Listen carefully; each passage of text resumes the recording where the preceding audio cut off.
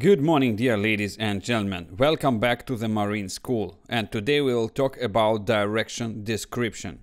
If you want to describe the direction of movement of your marine vessel, in nautical navigation there is a special term, the course. The course is the direction where your marine vessel looks.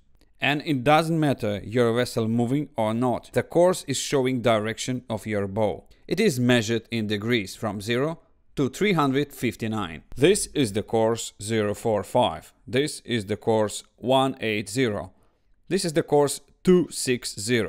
And this is the course 000.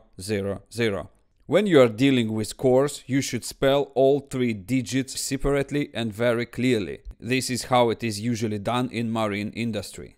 Normally it's not necessary to use the decimal of degree, but in some cases it might be required. Apart from degrees, there is one more way to describe direction in the sea. I mean rhumb system.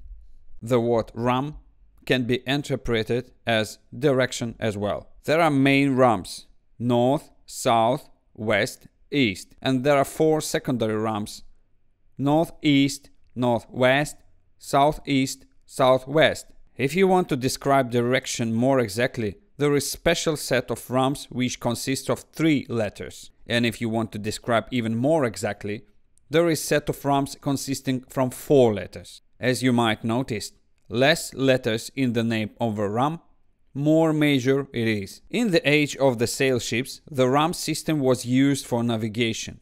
But now it is used mostly to describe direction of the wind, as it is describing direction very approximately.